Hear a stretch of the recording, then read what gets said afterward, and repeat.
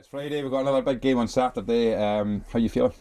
I'm really looking forward to first game at home, and I'm also really happy with the week we've had. It's been an excellent week in training, so again, hopefully we put all that good work out on show tomorrow. Yeah, you mentioned you know, it has been a long week in football, especially with the game being on Friday night and the disappointment of losing in that derby game. How important is it for you, your staff and for the players to try and flush out the system as quickly as possible and start looking ahead to the next challenge? Yeah, as you mentioned at the time, it was a disappointment for everyone involved at the club, not just because of the result, but I think learning of the defeat, I think we realised it quite quickly. We have to draw a line in that, and the players have done that. Came in Monday, and there's been full focus on playing Hamilton tomorrow. And again, I think we'll have learned a couple of lessons. But a good week in training, and can't wait to get out there tomorrow. You are sort of, you know, still in the very early stages of your time at Raith Rovers, but there's so much work that you've already managed to get in place and a lot still to look forward to as well. You're starting to get a good look at your squad and shaping up. How are you feeling about that squad? You've already made a couple of, or one addition at the moment to that squad and things as well.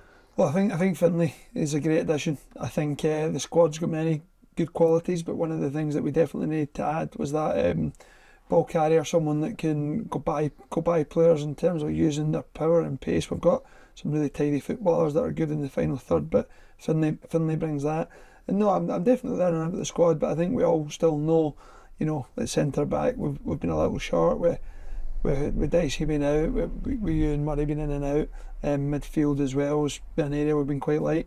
So once we get these players back, which we will in the coming weeks, we'll learn a lot more. But as I keep saying, what the players are showing in training, we get that out into games, it'll be exciting to watch. One of the things you've mentioned there about the players that haven't been featuring in the squad very much, you've mentioned Callum Fordyce, we've got Scott Brown and of course Sam Stanton as well. Three key players that would be playing a big role in that team lineup every single week. They've not been featuring. Have we got any update or news on them? Yeah, Sam's kind of had a scan, and the feedback on that has been really positive, as positive as it could be, which is great. Great news. We still take it days at times, but hopefully we can get Sam back. You know, not too distant future. And Scott and Dicey will be back before that. They're out there, they're running, they're progressing. And the big thing for me and the rest of the staff is we want to set these guys up so that when they're back. They're part, you know, they're an integral part of the squad. And a wee bit of patience to make sure we set them up to do that. So that's exciting. And looking ahead to tomorrow's game against Hamilton, it'll be your first home game at Starks Park. You're looking forward to that, but what are we expecting to see from our opposition that are coming in?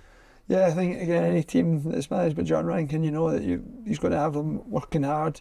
They've had a really good start to the season. They've got some real good technical players. They like to play. Obviously played them in the League Cup here, and I think they maybe got the better of the game, even though it was a draw.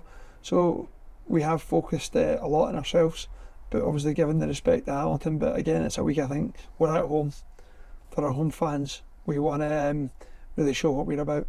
From your own point of view, you know, you've been up in Kirkcaldy now for a good few weeks. Your family are just coming up to visit, I think, to start looking around.